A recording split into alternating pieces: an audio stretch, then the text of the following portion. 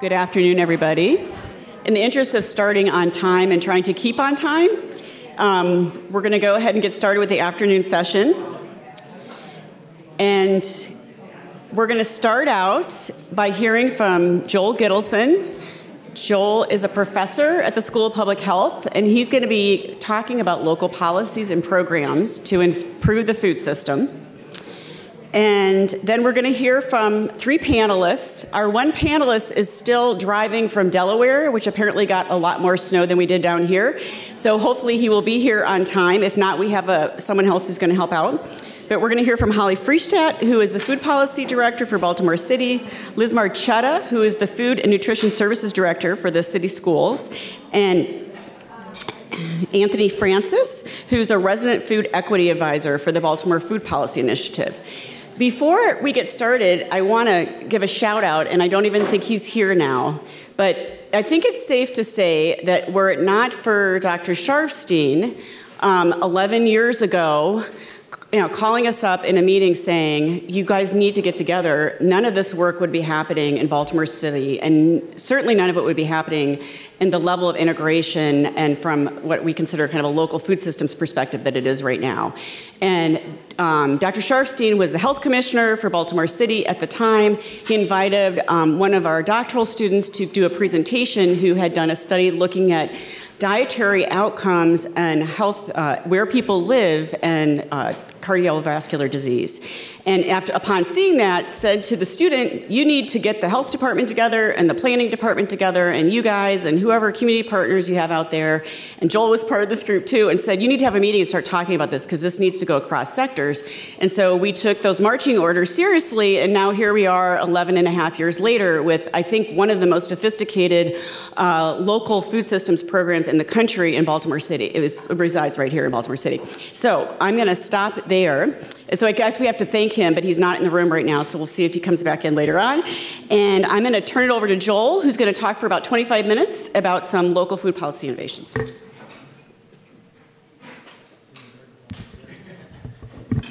Thank you, Ann. I'm really pleased to be here today and to have the opportunity to speak on this topic.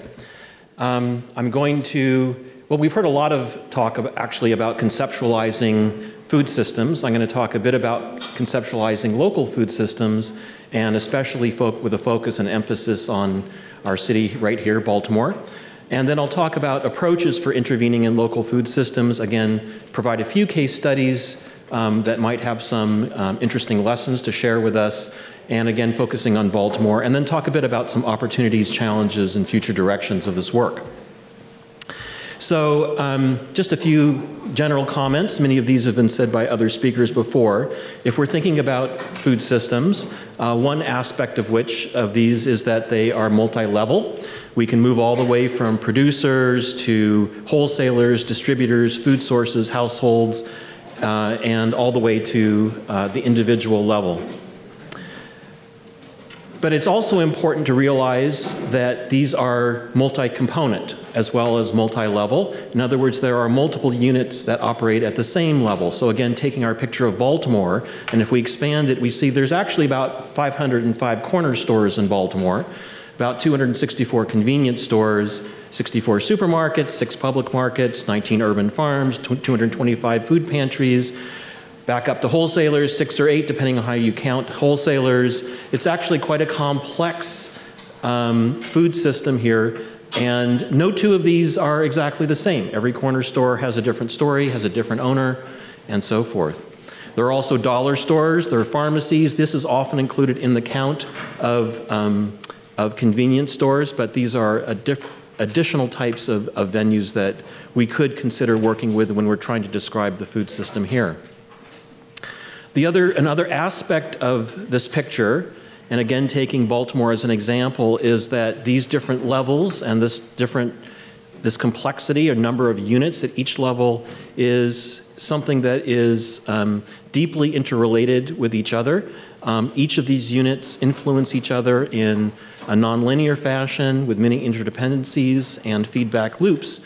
And so in my image here, I'm showing that there's this feedback. It's not just a flow of food from suppliers or wholesalers or producers down to individuals. There's also some sort of feedback that's going in the other direction. And then, of course, there are many more aspects to the food system that we might want to consider, especially in the Baltimore circumstance. This is not going to be a complete listing at all, but we could consider participation or the existence of food assistance programs. We could consider, as Shriki mentioned, marketing as an important component of the food system as well. And there are many other aspects. So I've mentioned a few key features of food systems and local food systems. I think what I'm trying to illustrate by giving this specificity of Baltimore is that there are no two local food systems are exactly the same. They're all quite different from each other. And this means that there's no optimal intervention or set of interventions or policies that are appropriate for all local food systems. They actually, in my view, have to be developed through a community engagement process at in each venue. So what does it mean to work with local food systems? What are some of the approaches that we would take? Well, at the very least, we need to understand the local food system. Where are the weak points? Where are places where things are not flowing the way we want, where food is not getting to where we want it to get to, or where healthier food is not flowing to where we want it to get to? And I'm going to speak a little bit more about this flow of foods that are represented by the red X's in a moment.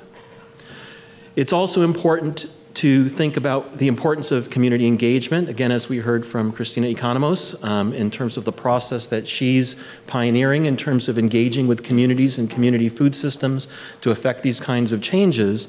But we need to think about community engagement in the initiation, design, implementation, evaluation, sustainability, and dissemination of food system interventions. We also have to know, and this is something that I'm very big on, is that when we say community, we're not just referring to the people who live in the community. In fact, we're referring to the people who supply the community. They may or may not live in the community. And these suppliers are at all different levels. And a point I think that Bill Dietz mentioned that I want to underscore is that there's no such thing as food in general, right? There's specific types of foods, there's specific types of beverages, and they differ greatly. And so some foods, they vary in terms of perishability, where you get them, the risk or the profit margin that exists. And as we begin to conceptualize and think about interventions to improve the food system or the local food system, we need to consider this. So take, for example, the situation or the setting of Baltimore and an illustration of the fact that I believe that the type of food matters. So if we're talking about chips, and we're talking about the distribution of food from wholesalers or distributors to corner stores, there is, and if we're comparing that with fresh produce, and we're talking about the distribution of fresh produce from wholesalers or distributors, there's actually very different feedback loops that exist here. So the supply from wholesalers to distributors is strong, it's robust, it's powerful, and you will see delivery vehicles coming around delivering these products. And unfortunately, it's the potato chips, it's the soda, it's the ice cream, and so forth that is in strong supply. And this is reinforced by and if you talk to the store owners, a very strong perception that there is a strong and a great demand for these foods. On the other hand, if we're talking about the supply of fresh produce or many other kinds of healthier foods, the supply chain is weak. There is no direct delivery that exists, at least not in the volumes that are required for delivery. And the perception that reinforces this, this lack of supply is a perceived weak demand. What's going on? In corner stores and with wholesalers and their distributors, there are often formal and informal agreements that exist for these products. They may be incentivized with cash or price reductions, with free display racks and that sort of thing, free delivery or other kinds of incentives. There's that reinforces this loop. At the other side of the spectrum, it's costly, or there are no delivery services, perhaps, for produce or other kinds of healthier foods, or there may be minimum purchase requirements.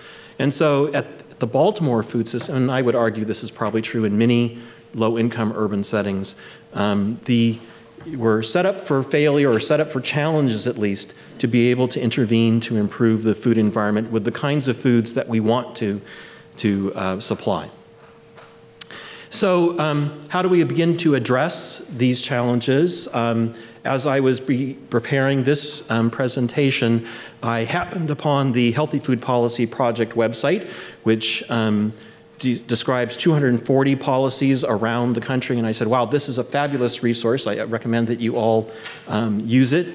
And then I realized that there was no way that I was going to be able to summarize these 240 case examples and so forth for you, but there is a couple of things that I did want to pull out of that database.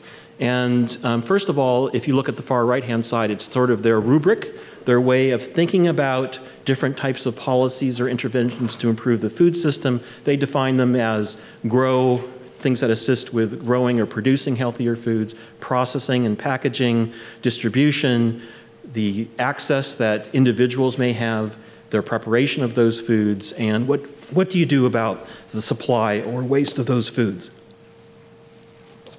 So in Baltimore City, we've adopted or addressing some of these different approaches. I'm going to say a few more words about the urban farm tax credit that was adopted several years ago in Baltimore City. The beverage container tax that actually has been around for at least, has it been a decade? I think it's been a fairly long period of time. And the newly passed, and I think it's still yet to be put into effect, sugar-sweetened beverage warning label. And these are all approaches that are currently being utilized in Baltimore, and they're addressing different layers of the food system. So again, using this rubric that emerges from this Healthy Food Policy website, the first case that I would mention is the Baltimore Urban Farm Tax Credit. And in 2014, the state of Maryland updated its tax code to allow for tax credits for urban agriculture. And about a year later, the city council enacted legislation to implement this kind of tax credit in Baltimore City, which basically gives owners of vacant lots about 90% off of their property taxes if they convert that to urban agricultural use. And this reflects a variety of different strategies, setting standards, creating incentives for change, and so forth. But a challenge, I think, has been that, that to my knowledge, and maybe I'm wrong, maybe there's been a couple or one or two, but the use of the new tax credit has been negligible, and so it's a good idea, but it hasn't happened that anyone has actually started a new urban farm. There are still an existing number of urban farms. As a second case example, an example of this processing, I decided to share the Philadelphia Healthy Vending Machine legislation, where the city of Philadelphia implemented healthy vending machine standards, and this I know is being considered in a lot of government offices in different settings, and their standards include things such as that about 2/3 of the items had to meet healthy nutrition standards. It imposed or implied smaller portion sizes for sugary drinks, so it was changing, again, the form or the format of the foods that were presented. There was prominent placement of healthy items, competitive pricing, and calorie labeling on the machine. So a combination of different types of intervention strategies.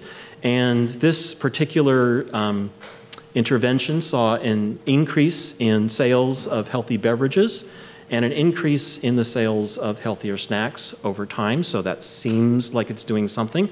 But I'll also say that a limitation or a challenge we need to think of is the potential or the limited reach of this type of intervention. Again, just working in a limited number of government sites. Another challenge that's mentioned by the authors of this work was fairly high levels of vendor resistance to changing the mix of foods that could be supplied. I think most of us are familiar with the Minneapolis Staple Foods Ordinance. To my knowledge, it's the first staple foods ordinance of its kind, which set minimum standards for healthy foods sold in more than 200 licensed grocery stores. It did not restrict sales of any food items, but increased the supplies of about 10 categories of foods. and was quite specific about the amounts and the numbers of varieties of fruits and vegetables, whole grains, and so forth.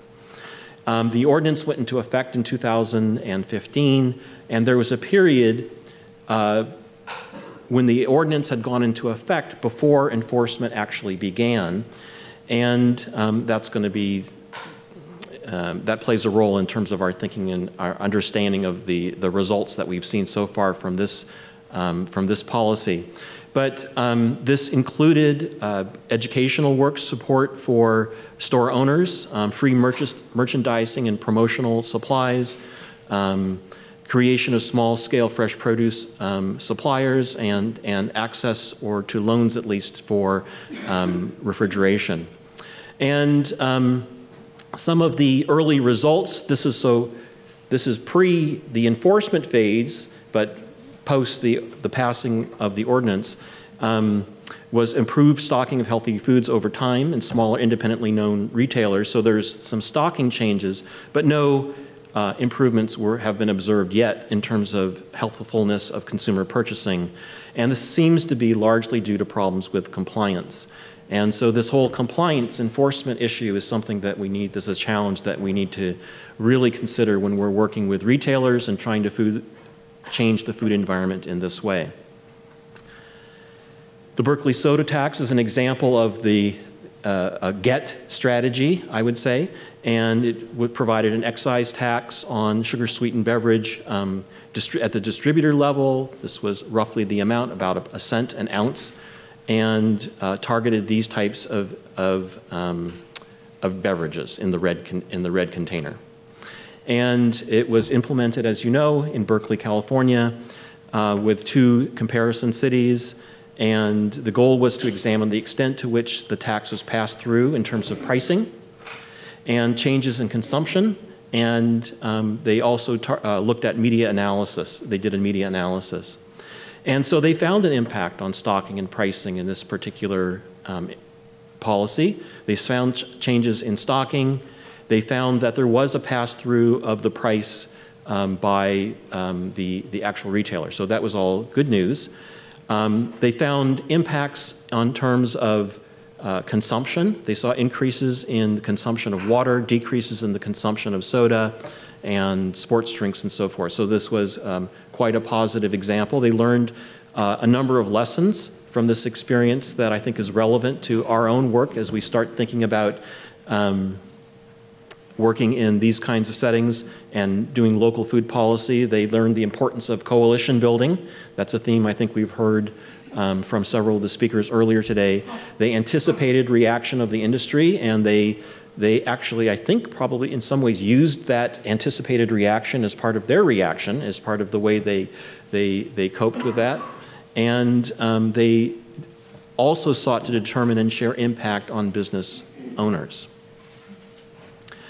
An example of the food preparation, this isn't a great example, but we did a trial here in Baltimore City with 8 carry-out restaurants in low-income areas where one component of the intervention was reducing the fattiness of certain cooking methods used for healthier foods. We did a lot of other things as well, including changing their menu boards and helping and promoting those foods.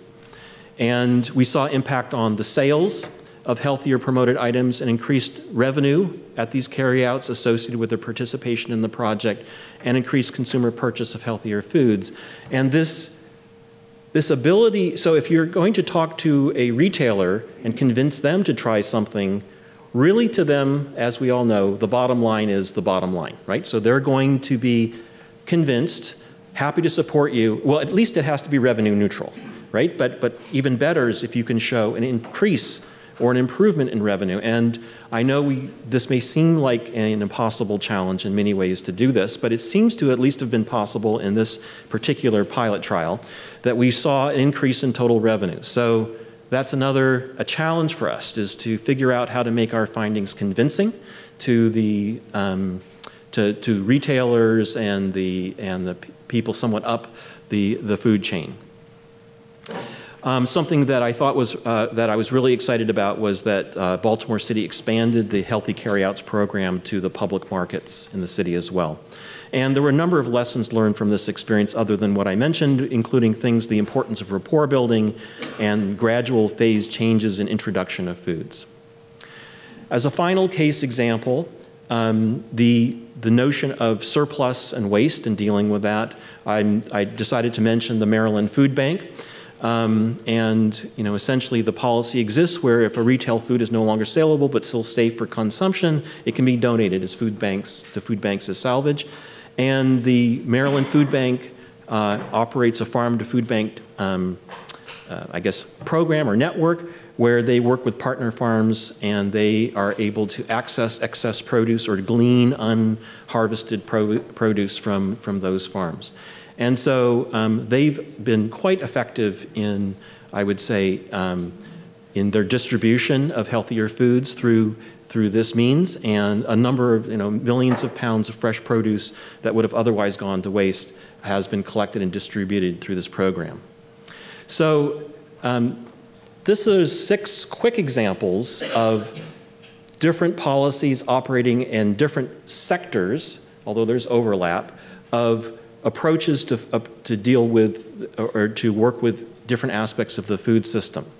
And I think that a theme that's run through this meeting so far is the importance of, well, combining these together. Can we work in multiple sectors at the same time with multiple strategies at the same time? And I'll just share one experience we had here in Baltimore very quickly doing this, in a project called Be More Healthy Communities for Kids. And this graphic represents the different components of the intervention. We work with wholesalers, we work with stores. Stores includes both corner stores and carryouts. So the wholesalers who supply the corner stores and the carryouts. We worked at the caregiver level. We worked with the children through youth leaders at recreation centers. And there was a policy component as well. And these little boxes are just listing some of the specific partners here in Baltimore City. It certainly wasn't all of the corner stores. There's 500 plus of them. But there were approximately 25 corner stores and 13 carryouts. And we had more than 400 parents and children who were just part of the evaluation sample. We undoubtedly reached quite a bit more than that. And so if we were to utilize our picture, our rubric of different components of the food system, this is sort of my sense of what we've been able to, we're able to touch, or in these components of approaches to address or work with the food system. We are still analyzing these data, but one of the early papers did come out and we saw a significant impact on stocking. We saw impacts on healthy food purchasing and consumption, some improvements in certain sectors of consumption. We're still yet doing some of the obesity, looking at the obesity data. So kind of concluding with some opportunities and challenges for modifying the local food system. So first of all, there was a question that came up earlier, where do we start? How do we start? And my own view is a place to start is with local food systems. Now I'm probably setting myself up here if I say it's a manageable thing to do, but I'm going to still set myself up for critique by saying it's manageable to work in local food systems. It depends on, I suppose, the size of the locality. I'd also say that there is actually quite a lot of emphasis in local food system policy on increasing supply and less on generating demand. Not that there isn't demand-related work going out there, SNAP-Ed is part of this, but I think we need to think about increasing demand at a very high scale or a large scale, increasing demand with a much broader reach. Another challenge we face with local food system changes is that cities and towns and localities have borders.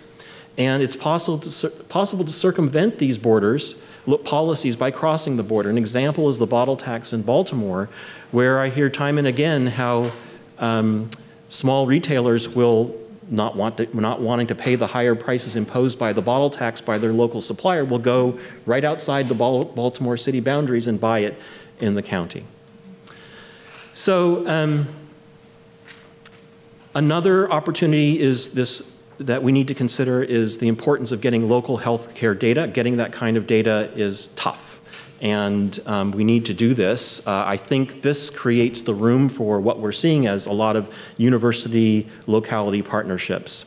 I've already mentioned that the food delivery problem to small independent retail food stores is an issue, And just because you stock it doesn't mean they will come. So we have to work to increase demand as that as well. And then something that fits in with all of the system science modeling that we've been talking about today is this notion of the possibility of unexpected consequences. And how do we avoid this? Well, we avoid this by a lot of planning, a lot of talking with multiple stakeholders, of course residents, but also the people who provide these foods. A few future directions.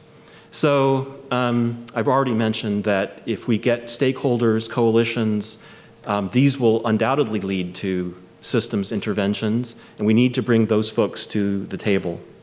We want to work at multiple levels. We've already said that. But so far, I don't think we've done, except for in a few cases, a great job of working and intervening at all of these different levels.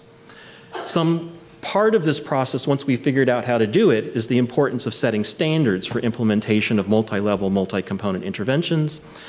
And so we need to think of standards for implementation, essentially process evaluation standards. Of course, we need planning tools. We need to do all the simulation modeling that has been described. And I think that digital solutions, I'm on a little bit of a kick with this digital solutions lately, but may be one way to address certain aspects of this problem. Right now, we're in the process of developing think of it like Uber Eats, but instead of going from your restaurant to your home, it's going from the wholesaler or the producer to the corner store, right? So they are able to, and think of it coupled with Groupon, a Groupon-like feature, which essentially allows collective purchasing to reduce the rate and increase the likelihood or the possibility that delivery could be covered with those costs. So I want to thank you for your time. I think I've run a little bit over, and we have time for questions. Oh, I'm perfectly on time. Good.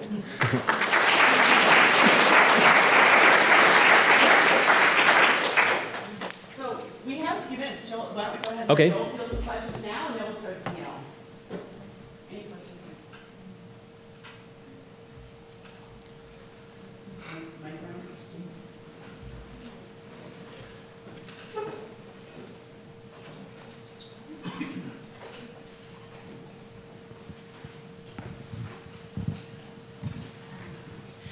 Thank you, Joel, for that presentation. I appreciated having some examples of things that may not necessarily have worked and some that have.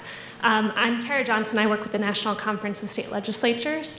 And I'm curious, with any of your examples, if you worked with, or if in Baltimore you worked with the state at all for these, if these were all simply local, and if you didn't, were there any that you think are replicable at the state level? I would probably defer to Holly on that specific question. Holly is the food policy director for Baltimore City. I can't say that I worked directly with the states, with the state of Maryland on any of these projects, with the exception that certainly the fact if there was state support for things like an urban farm tax credit, or if there was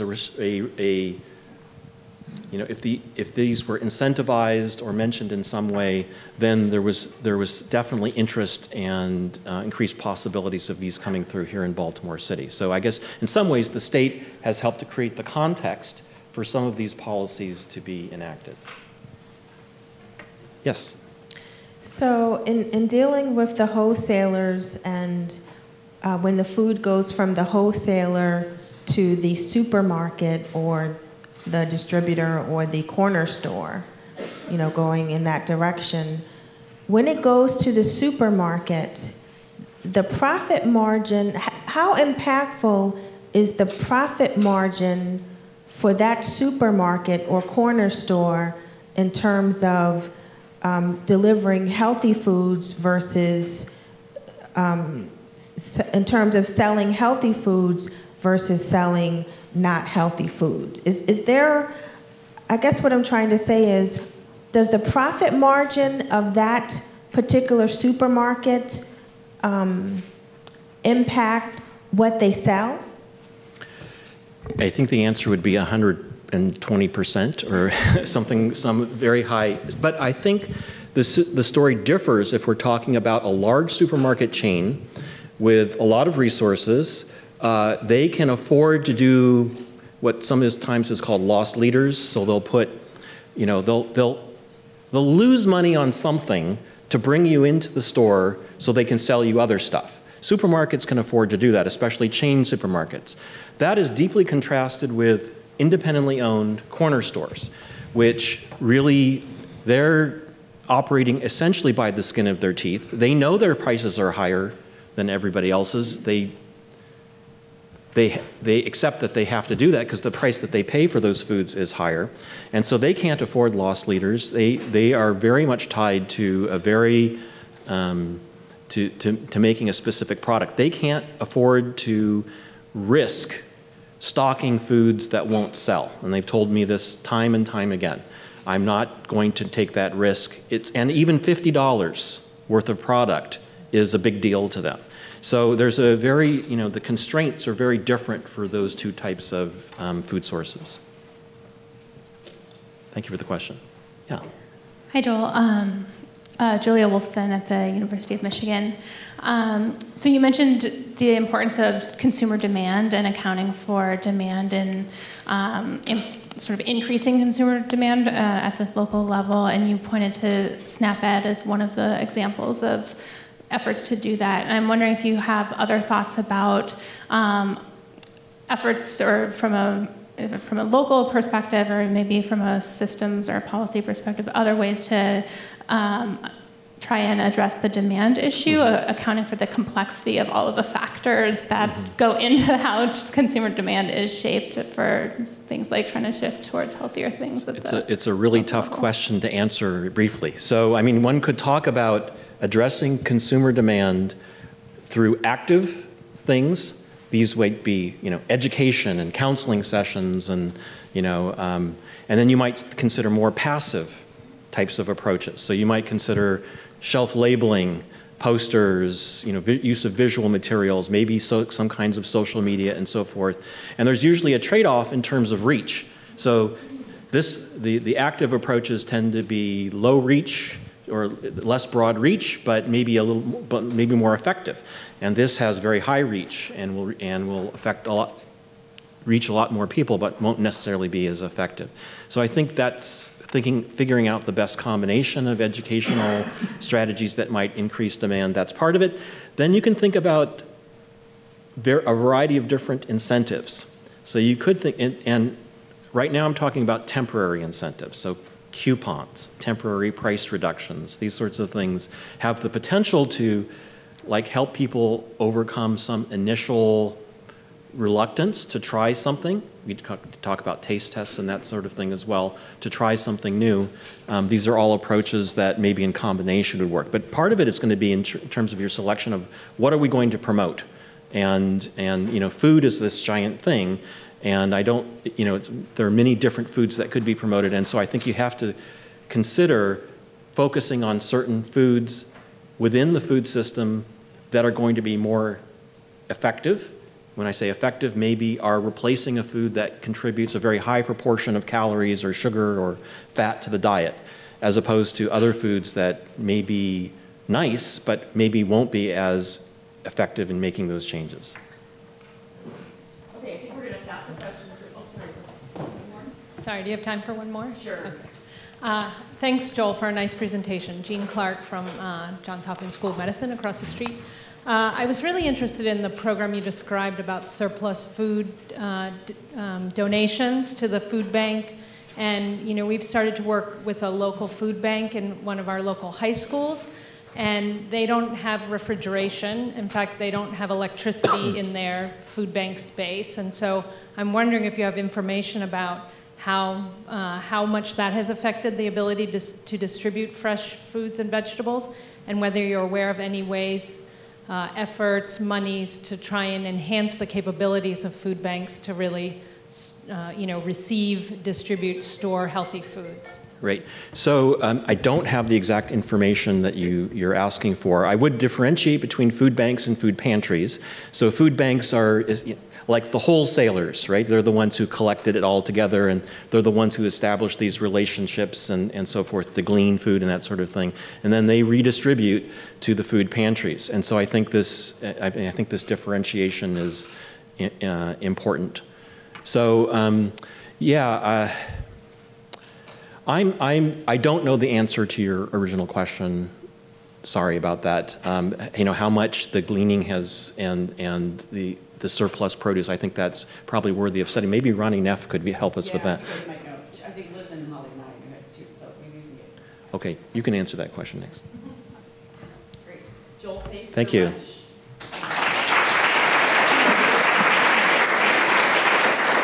So if you want to have a seat, I'm going to invite Liz and Holly and Anthony up to the floor here. And so I'll go ahead and you can each have a seat. Open the bottles of water, make yourselves comfortable. Again, Holly Friestad is the Food Policy Director for Baltimore City. Anthony Francis was in the inaugural class of the Resident Food Equity Advisors for Baltimore City, and Liz Marchetta is the Food and Nutrition Services Director for Baltimore City Schools. And so I have 3 questions that I want you each to answer and take about 6 minutes each. And then I have a lot of other questions, but before I get to anything else, we're gonna open it up for you all to ask questions as well. So the questions are, tell us about your role. How has that role changed over time, and how has your perspective of your work changed over time? And then what non-food system issues impact your work? So Holly, why don't we start with you, and then we'll go down. Great. Thanks, Joel, for setting the foundation for many of the topics that we'll be discussing today. I'm Holly Friestad, Food Policy Director for Baltimore City. I have been in this position for 8 years. When I first got here, I'm the first Food Policy Director in the city, one of the first in the country. Now there's around 22 of us around the country. We do see the role of city government and food policy is changing and growing over time. So as the Food Policy Director, really when I see what my role is, it is to build capacity and maximize the amount of times government thinks about food. One of the things I've noticed is food's everywhere, but yet we don't plan and create policy on food. And so one of the things I seem to be doing quite a bit of is talking about how is different agencies working on food. So 8 years ago, one of the very first things I did when I got to the city was saying, okay, I'm part-time, I have limited resources and funding at that moment in time. How do I maximize this? So we created the Baltimore Food Policy Initiative. Intergovernmental collaboration with three key agencies: Office of Sustainability, Department of Planning, Health Department, and the Baltimore Development Corporation. We provide technical assistance to 12 other agencies in city government. So one is, what is government's role? How can we do it better? How do we maximize who's already there on the ground working on food issues? Another piece is understanding what is the role of all our partners in collaboration. So we created Food PAC, our Food Policy Action Coalition. It started really from the task force, the Food Policy Task Force, and it was 18 stakeholders at the time. Now I think there's over 60. And anyone who wants to come whenever you want to come. And it's really about building a social network, increasing knowledge, and to at least air and discuss policies from state, federal, and city levels. And then the other piece, which I'm not going to say too much about, is around the Resident Food Equity Advisors. How does a resident's voice have power to influence policy? And that's something that we created last year, really looking at the role of residents by council district. Going into what is our key goal here, and how has that changed over time? So when I first got here 8 years ago, I would have said to improve health outcomes by increasing access to healthy, affordable food in Baltimore City's food deserts. That's 8 years ago. Now I will say how to address health, economic, and environmental disparities in Baltimore City's healthy food priority areas. So food deserts changed to healthy food priority areas. We have gone way beyond just the narrow focus of health outcomes to health, economic, and environmental disparities, and what is the role that food has. Another piece is how I talk about what government does. I was initially saying it was really about how we collaborate, but what I've realized more recently than not is that what my job as Food Policy Director is really, I am a consultant. I am providing technical assistance to every agency in the city on food. And if they're not doing food, they probably are, but don't know they are. They don't know that their transportation policy is impacting access to supermarkets. But pretty much food is intersecting in all aspects of our city, and my job is to provide support to those agencies who are already on the ground working with community. So that's one side of it. The other side is I'm in the Department of Planning. We have many comp planners, community planners. How are they talking about food? Another piece of what has changed over time is data. How do we frame and talk about data? So we've been working with Hopkins since I've gotten here. Pretty much they are the foundation to the work that we do on food environment mapping. The way we map, or the way that I talk about mapping, has changed. So at first we were writing the reports together. They were actually shorter, and over time they have gotten more complex because the system is complex and we need to talk about it. In this release of this new report of 2018, we saw a big change of how city government and what our role is with this data. So we created these briefs, a city brief, 14 council district briefs, and state legislative briefs that talks about the food environment specifically on a map, the food retail, nutrition assistance, and urban agriculture. I need to make sure every elected understands the full spectrum of the food system because each one is going to have their own interest. I'm never trying to convert or make someone do something they don't want to do. Food fits everywhere. So if they want to talk about nutrition assistance, okay, let's talk about nutrition assistance. If it's food retail and corner stores, okay, let's talk about that. And so when we're talking about our information, I want to make it accessible so that we can access policy in multiple arenas. One other component I want to talk about is also what has changed, our content area. So when I first got here, it was really about we wanted to do policy, but it was projects, right? It was how to get double incentive dollars into farmers markets. It was how to get healthier food into public markets. And it was healthy carryouts in public markets. And now we have really changed that tack. We have talked about food resiliency in the city. We have an urban ag plan. Our urban ag plan specifically talks about underserved communities and socially disadvantaged communities getting priorities in agriculture. And so the work that we do really depends on what we're facing at that time. We have an entire emergency operation procedures on food as a result of the uprising and then Jonas. So there's work that we do that we did not know we were going to do because we didn't know the issue was going to arise, and our job is to address them as they arise.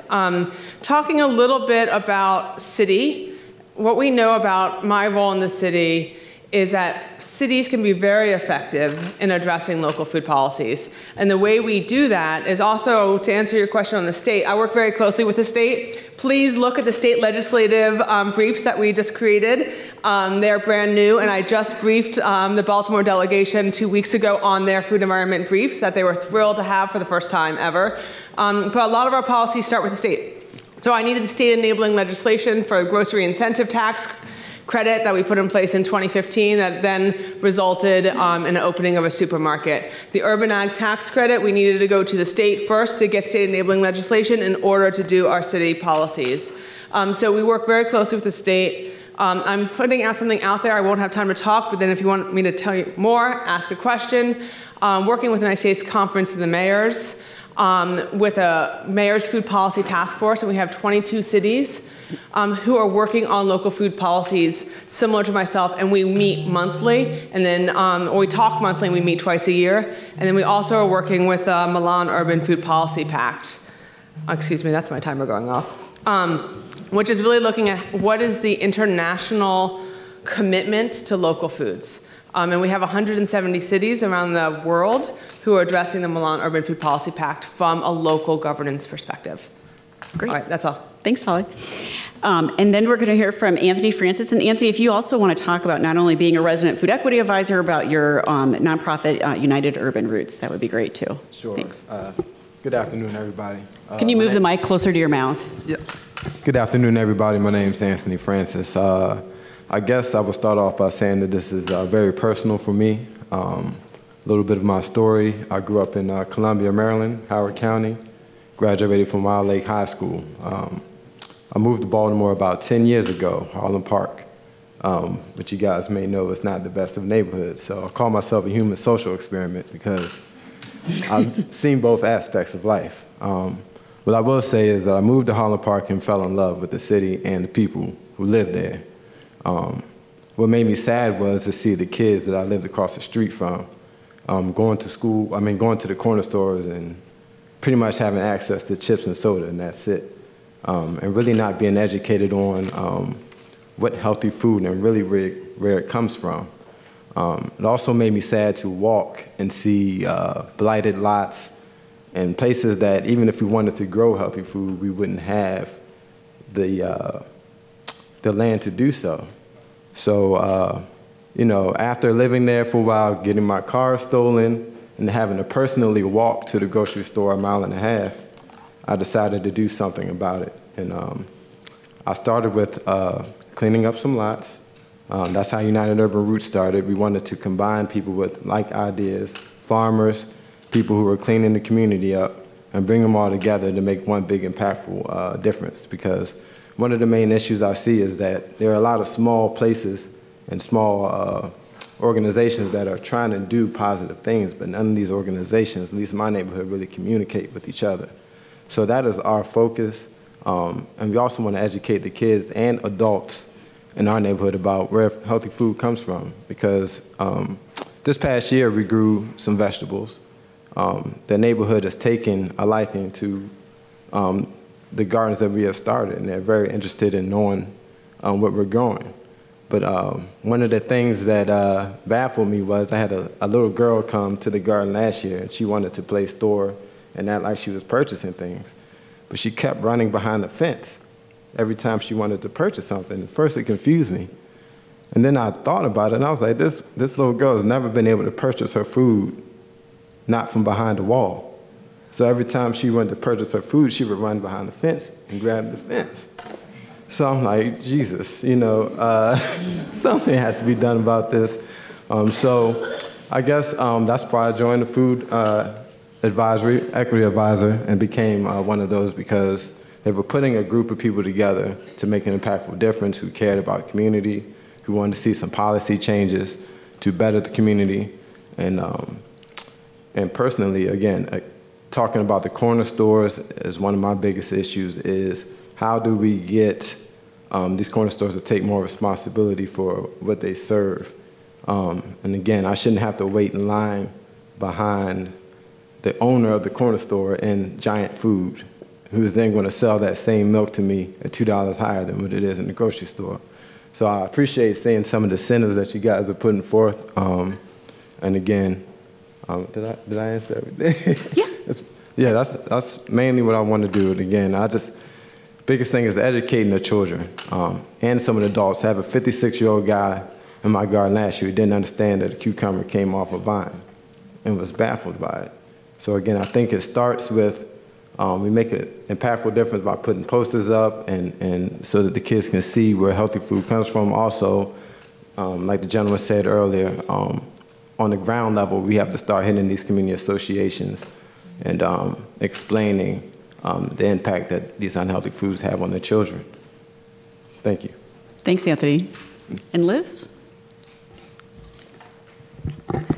Hi, my name is Elizabeth Marquetta. I moved to Baltimore about 10 years ago, actually to come to Hopkins. I did my master's in public health and my MBA here. I fell in love with Baltimore. My mother was born in West Baltimore, and I have been here ever since. I've worked with the school district since 2011, and right now I run the Baltimore City Food and Nutrition Services Department. We have 182 schools throughout Baltimore City. We serve breakfast, lunch, after-school snack, and supper. We have a fresh fruit and vegetable program that's in over 100 schools that provides fresh fruits and vegetables outside of the cafeteria setting.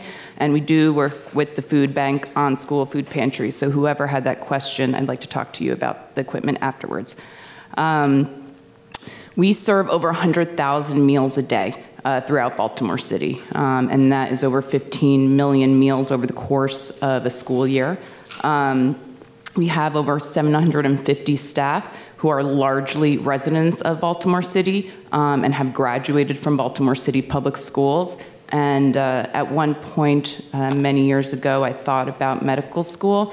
And I would say the biggest thing that has changed in my perspective in my job and working with Baltimore City Public Schools is realizing that our cafeteria managers have a greater power than the children's pediatricians in impacting, the supply of food that is out there and how it is presented and making it attractive to students and generating, a lifelong demand amongst our students for healthier food options. Certainly there's a lot to be said for improvements that could be made to USDA's school lunch program. I think of it from a relative perspective. I begged my parents for Lunchables as a child, and now I see in disgust when they're on the cafeteria tables. But I also see that they've gone from $4 a pop down to $1 at Walmart. So, there's a lot to be said around there. But we have, terrific staff, and, we have focused a lot on the quality of the actual meals that we're serving. Most significantly with our department, I came in after USDA mandated that children, in order to receive a school lunch and for us to be reimbursed the roughly $3 per meal that we get, that students, we have to offer them a fruit, vegetable, protein, dairy, and whole grain option, and starting, in 2012, requiring that students have to take a fruit or vegetable. So we put a big emphasis for several years on making that work, making the produce and fruit and vegetable options attractive to students so that they weren't just taking it as a matter of compliance with USDA, but that they were actually going to eat it and not throw it out in the trash. And I will say that children are just like adults. They will eat what is easy, convenient, and a default for them. So I was glad to see that the oranges at lunch were sliced because adults will not eat them if you serve a whole orange. Children are just the same. So, simple things like making sure that we slice our oranges has a huge impact on whether children are actually going to eat them or not. We do offer unlimited fresh fruits and vegetables to our students, and we offer salad every day at lunch, and we do not offer juice as a fruit component. So those are some of the things that we've really done around fresh produce. And I saw that, I think there is someone from Coastal who will be speaking, and I will mention that our contract for produce has gone from under $2 million a year to over $5 million a year in the past 5 years. So, the demand is certainly, students are eating their fresh fruits and vegetables, and we have looked at plate waste of us compared to other districts. And again, a lot of it has to do with the individual line and how it's set up, where it is located on the line, and the attraction of it. Certainly students like adults get tired of a salad bar. So, making people dress up their sandwiches, color, and making things look really palatable so that people actually want to eat them and do. We have a $49 million budget, and like I said, we get roughly $3 per meal. We spend about $15 million on salaries, about $8 million on benefits, and $22 million annually on food. So when we look at how we run our programs, it's not just about the food that's on that plate. It is a little bit about the plate that we serve it on, and we're actually transitioning away from styrofoam trays this year to compostable tray options. And that is one thing that's only really been made possible by large school districts and institutional food suppliers making these shifts and helping to bring down the price of compostable tray options for districts. The other thing I will say is, we have over 750 staff members, and they are our biggest asset. And training beyond USDA compliance has been a huge thing for us. So you certainly can't be in Baltimore City and not have conversations about crime, but talking about, the cafeterias, the school's largest classroom. That's the area where you crowd the most people together at once, and if people are hangry, issues can come up. Issues come up when you have, as many people as we do. So looking at things like stress management, conflict management, trauma-informed care, and how we relate to each other and creating, nice environments for children to eat in, not having silent feeding, making sure kids have recess before lunch so that they're eating more of what's on their plate. Those are big things for us. So I think that's pretty much it. Great. Thanks, Liz. Okay, now it's questions from the audience.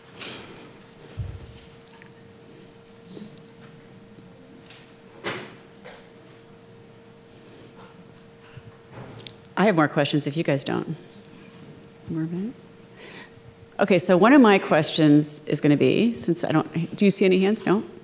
Do you, in your work, any of you see a leverage point or leverage points where you think, if we did this, this could yield a potentially really big, or not really big, let's say a modest impact, but it could have a ripple effect. Sometimes we don't know what those effects are going to be, and I'm just curious, when you sort of look at what you're doing, where do you see that there are some leverage points? Personally,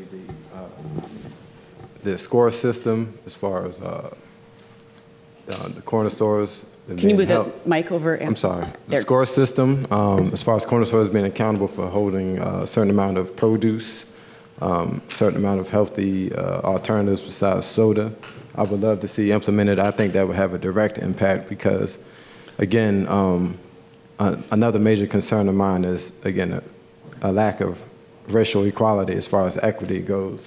In the neighborhood, again, there are a lot of corner stores in my neighborhood. None of them are owned by people who live there. None of them. None of them look like me. Barely speak any English. So I would like to see some incentives and, some breaks put in place for people that have done business in the neighborhood and who have helped keep the bones together, and also keep some of the people who are already doing business in the corner stores responsible for some of the business practices that they are doing. Great.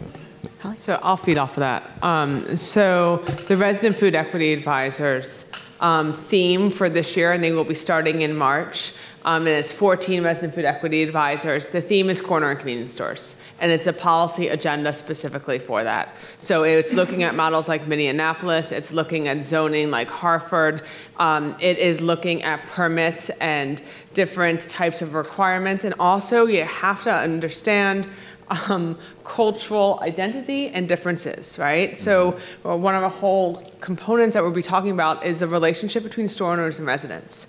And how do we address that, between the Asian community and the Black community and the growing community of the Latinx community owning stores, and how does culture have a role in our corner store? So I think one of our leverage points that we're sitting on right now is based off of the research from Joel and nationally on corner stores, our food environment mapping. We are at a leverage point. And why we do our mapping first, so that we kind of have the political willpower when the time comes to be able to address these issues. On another piece on leverage point, that I look at it a little differently. When I think about leverage points, I think about timing. That's the first thing that goes to my mind 100 times over. So it's having a laundry list of policies because it's all about when that time is right. And I don't control that timing, but I better be ready for when that timing turns. So I feel like the leverage point we have is watching time, watching what the culture, what is the agenda that we're seeing happening, whether it's national, city, or state, and being able to maneuver and to leverage the resources we have when that time is appropriate. Great. Thanks. So everyone knows that I'm big into corner stores, and I certainly agree that they are a definite target for intervention and improvement in Baltimore City. They're ubiquitous. They're especially located in low-income areas of the city. They're open 5 to 7 days a week, 12+ hours a day. They're there, and we should work with those. But I did want to introduce another venue, which would be carryouts. And I think, so we did some early studies and found that more than half the calories consumed in the community are coming from prepared food sources. What is the common prepared food source? Well, we did some ground truthing, and we found in the low-income areas of Baltimore, about 72% of the prepared food sources are carryouts, about 15% are corner stores with carryouts, and like 10% perhaps are fast food restaurants, maybe 5% are some other kind of sit-down restaurant. So carryouts are a factor, and if people are getting more than half their calories from prepared food sources, I think there's a lot that could be done in that particular venue. And I know I don't want to give up and say that people can prepare their own food at home using things they buy at food stores, but there's also a reality that more and more, and my family included, do a lot of eating of prepared food that we get from outside the household. So I think there's something that could be done there as well. Keith. Oh, sorry, Keisha, you go and then Keith. Thank you, Anne. Hi, good afternoon, everyone. My name is Keisha Pollock-Porter. I'm here on faculty at the school, and I was curious to hear, particularly from Liz, Anthony, and Holly, in a room of researchers, if there's a sort of research question you wish that you had the answer to that could better inform the work you're doing or feel like it can make you more impactful in terms of the reach. Just curious to hear if you have any burning questions you'd like people here to think about. Oh, yes, I'll go. The list started really fast, so I'll stop at 3.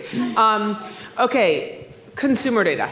So I'm reading all the data I have on SNAP consumption patterns in the country. I'm reading all the national data I can see on consumer. We don't have Baltimore-specific data on consumer. Like, we're doing a really good job on the food environment, but if we were able to have a strong consumer data set of, food choices, food preferences, anything related to health, and diet, that would be a great data set, Baltimore-specific. That's one.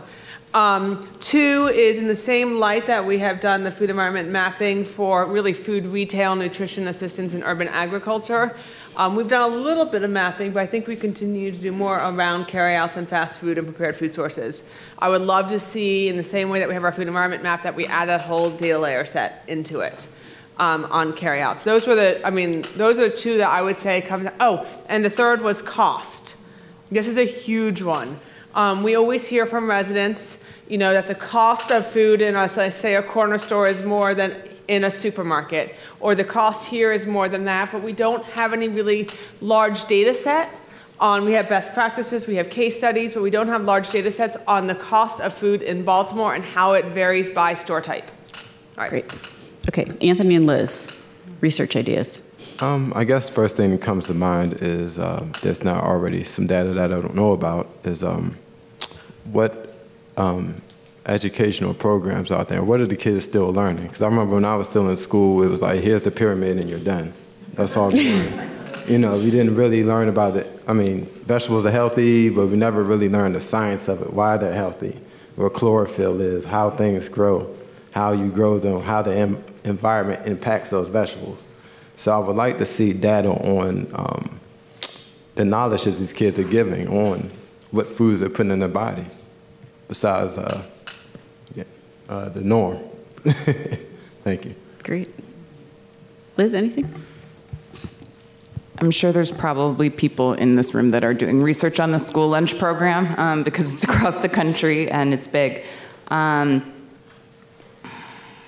I'm also interested in kind of educational programs that can be used because I think about that a lot. It's outside of our purview, but I do think of us, as a big classroom. I got home ec education. I was talking to someone about this over lunch, but we learned funnel cake and pizza bagels. So, and I don't think that those still exist or supported in that same way. We are certainly interested in more in exposing students and our staff to the supply chain and looking at food system education, going to visit our processors and distributors and having people understand more about that. So looking into some of the new, curricular components around that and how, the benefits of working with staff in the food chain is really interesting to me.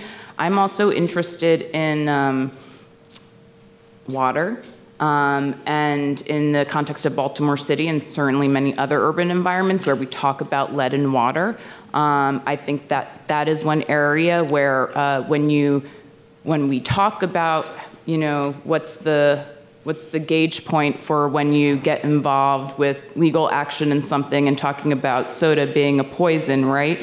Where does that line lie? Where do we talk about responsibility as a government when, we talk about lead in water versus allowing, sodas in schools and what kids bringing around and where's the relative risk around that, because, that to me is an issue that is really important now and has kind of come up in the past couple of years. And certainly our instinct is to back away when we talk about lead in water, but there is a real kind of trade-off there when you talk about the discourse of talking about water being unsafe. And what are the other options? What are students getting? And what is the impact of that? Great, thanks. And then last question for Keith. Thank you. My name is Keith West. I direct the program in human nutrition. This question will, here at Hopkins, and this question will not be a surprise to Joel, but it's for Holly.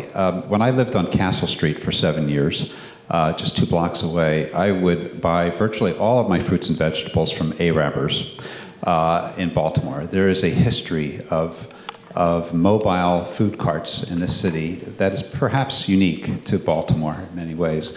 Would you see a history, or a future rather, for bringing back a horseless Araber to penetrate the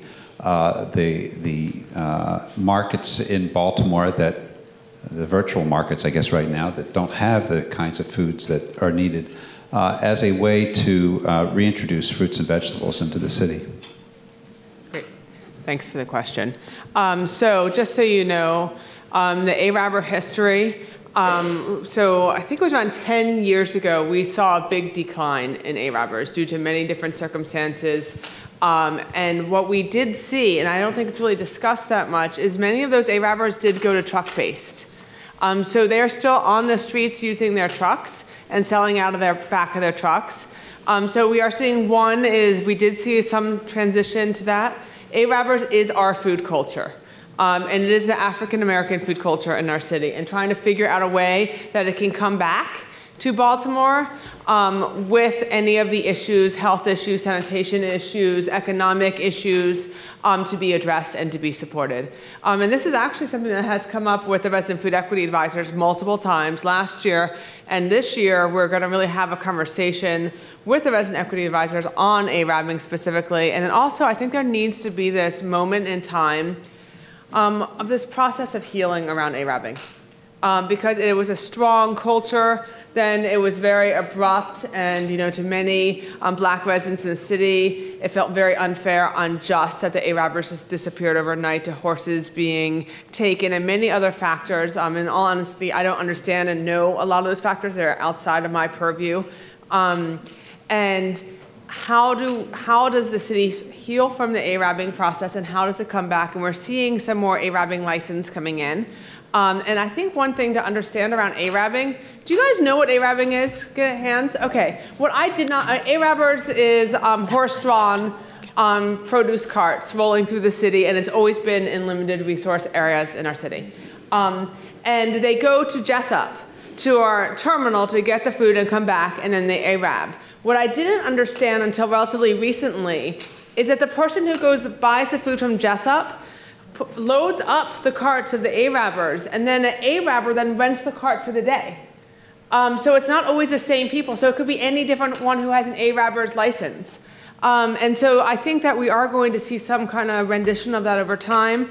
But we also have like the Real Food Farm mobile truck, which is not the same. It is not African American. It is a nonprofit. It's farm-based product. But we are seeing trucks coming through the city doing double incentive dollars and selling produce as well. Great. Please join me in thanking our panel today. So we're supposed to have a half-hour break, but let's say till 20 after. Does that sound good? So that'll be 25 minutes. And I'm going to beg people to please spend a minute or two writing something on the notes about what sort of promising policies, programs, or interventions, or questions you want to have answered.